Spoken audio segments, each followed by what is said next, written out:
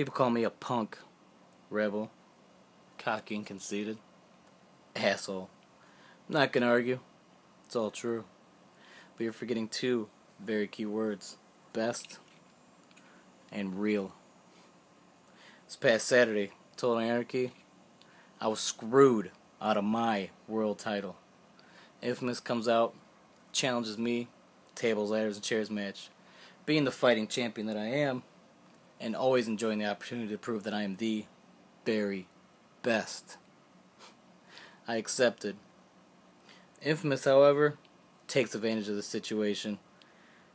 8 chair shots to the head, pints of blood lost, still trickling down my forehead. Half a dozen later, shots to the face, nice black eye. Damn near breaks my back when he throws me 8 feet off a ladder through a table. That's fine. Cool with that. Still breathing, still alive, still walking. And as long as those are facts, your 15 minutes of fame are damn near up. I want you to listen to me. I want you to listen to me very, very closely. When it's late at night and you're home in your clouds, nothing but the sound of the wind blowing through the window, I want you to listen closely. You're going to hear a tick, tock, tick, tock, tick, tock.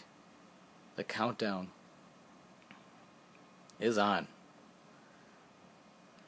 I am coming back for my World Heavyweight Championship. You, my friend, are nothing but a stepping stone in my life. Can't fight the future.